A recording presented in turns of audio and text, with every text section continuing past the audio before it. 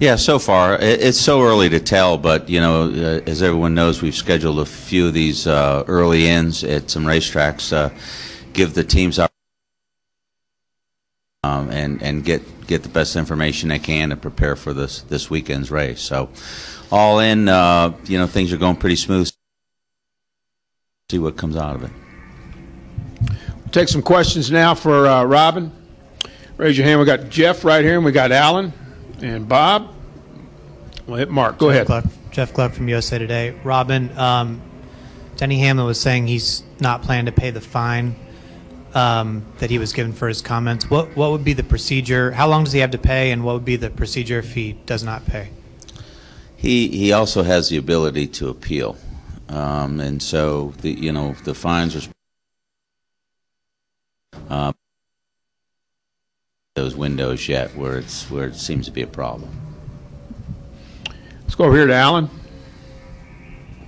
Alan Cavana, NASCAR.com. On the testing side, I mean, do you expect to see differences from the Charlotte test on that mile-and-a-half track and what we learned here? I mean, I know it's been a few months, so I mean, have there been gains from the teams that you'd like to see or things you've learned? Well, it's not really for us, it's for the teams, but I expect a number of things to change.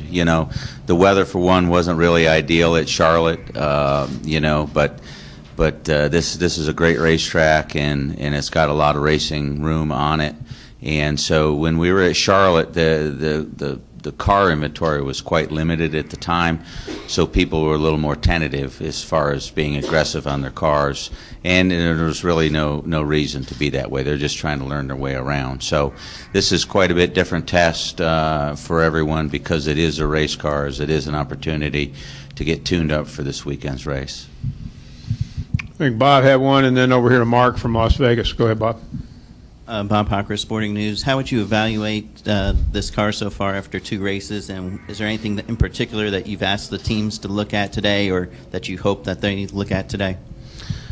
The last part of it is, we expect the teams to continue to push the limits of their equipment, and that's what's important.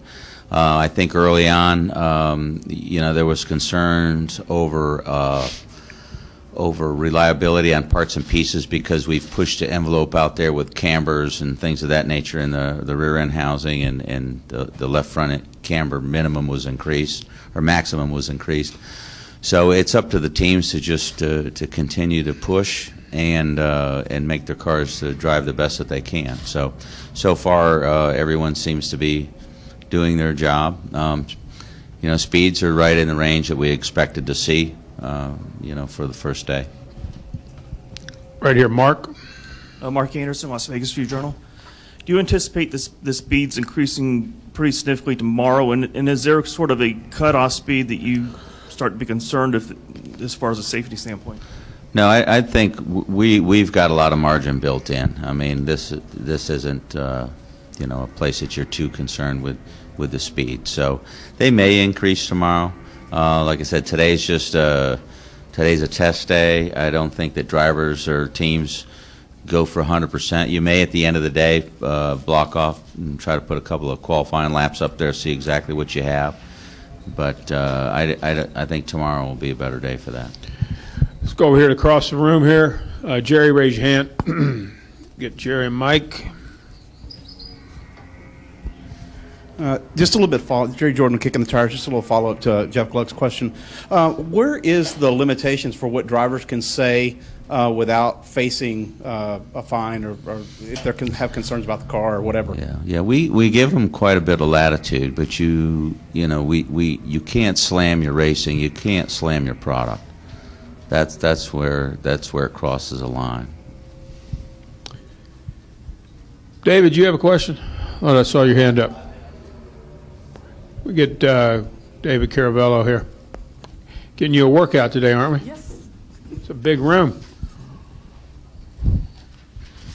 Robin, two things if I can. First of all, the melted beads we saw in tires last week at Phoenix. Did you guys get any clarity on why as much of that happened as it did, and do you have any concerns about that here? Heat. It's as simple as that, and they have the ability to cool more.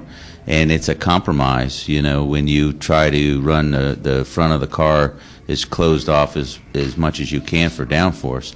It's a compromise at every different racetrack that we run at. There's certain places that you run open, some open more than others. Martinsville and New Hampshire are places that come to mind where you need as much cooling as you can, and it changes. The target changes throughout the years because of the speeds. If we get a speed increase or you get the tire grip change or something, you tend to run harder at some places at certain times over the years. So there is an ability. The teams do have abilities for different types of shielding and cooling and things like that, and it's up to them to do what they need to do to get the maximum performance, but balance that with the the longevity of the tires. And secondly, do you have to guard against people drawing conclusions from what they're going to see here on Sunday, branching that out to intermediate tracks for the rest of the year? Yeah, we're so early into it. You can't really. You're making a mistake if you comment on the worst or the greatest racing ever. The first part of the season we run in so many different racetracks, and we're so busy and the teams are so busy over the wintertime, building all these cars and everything. I mean, so when they get to that Easter break, they'll get a chance to settle in and to look at the information that they have at hand, and then they'll start to make those improvements on the car. That's just the way our schedule goes. But positive or negative, you cannot read too much into any of this stuff. This is a long-term deal here, years and years and years for this car. And the teams, you may have the best race, but the teams will just continue to make it better. Over here, Lee. I'm going to triple shot you, so I'm just warning you in advance. First of all, are we looking at a softer tire going forward? Is that something that Goodyear's working on to get more grip into the race cars? They are working on tires that perform better, yes. And it comes in many different ways, shapes, and forms. It comes in tire sizes, tire widths and heights, staggers. It comes in whether the tire is a softer left and a harder right may perform better, or vice versa.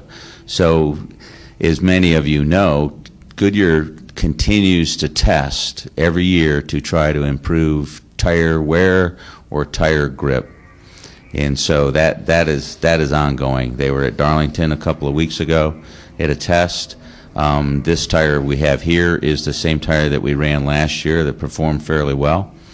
I think that last week was an all different tire, and on the test, that particular test, that tire actually outperformed the tire that we ran in 2012 by a couple of tenths a lap. But when we got back there for the race, for whatever reason, that it just showed roughly the same speed. Whether the car changed or some other things that the teams did, we don't know. But they continue to test, and they continue to make things where the teams get more grip and tire performance gets to be better. There's a lot of tests that's on the schedule for the rest of the year. And if Denny wants to appeal the fine, what would that process entail? He has to let us know. But he has to write a letter. He'll send a letter in. Pardon me? He can continue to compete until he can say, I'm going to appeal. It's like every other appeal. Over the course of time, you remember mechanics and crew chiefs or whatever, if they appeal, then they can continue to carry on business as usual until the appeal is been heard and ruled on.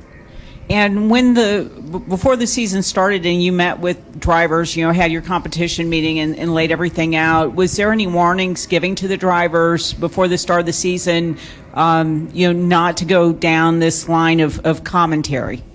I don't think so. I think those were some of the conversations we may have had a few years ago. But it's more of a matter of fact that you can't criticize your core product and what you're trying to do. Constructive criticism is one thing, but there's different statements that people made that are damaging, and that's where we go. We won't tolerate those types of things. Who else had a question? Reed, and then back to Jeff. Reed Spencer with NASCAR Wire Service. Just to clarify on that, when he does appeal, does that does it also go to the National Stock Car Racing Commission and then potentially to the Chief Appellate Officer? Is the process the same as It's for a the same. competition fine? Yep, this isn't any different than an illegal part or piece. Go ahead, Jeff. You referenced it being damaging.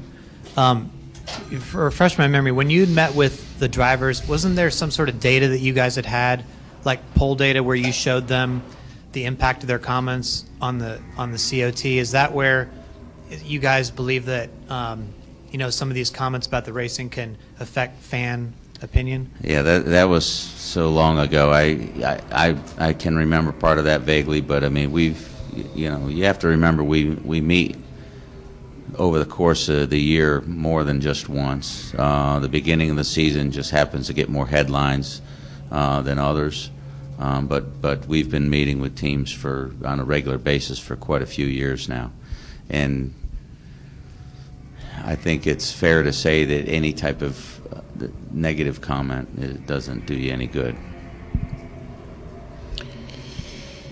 Okay, got some more. Bob, you got one? Bob Parker, Sporting News. Just checking, I mean, haven't made any sort of changes to cars or fencing for this week in relation to anything that you found out? Ted? You haven't made any changes to cars or fencing because of anything that you found out in the No. nationwide event? Okay. No, and that study, that's going to take some time. I mean, we have to go in and really do. It's going to take a while to get that thing reconstructed, and we'll continue to work with the experts. Steve O'Donnell brought you guys up to speed last week. There's nothing more to report right now on it. We just have to continue our work, and when there's something to report, we will be more than happy to let everyone in on it.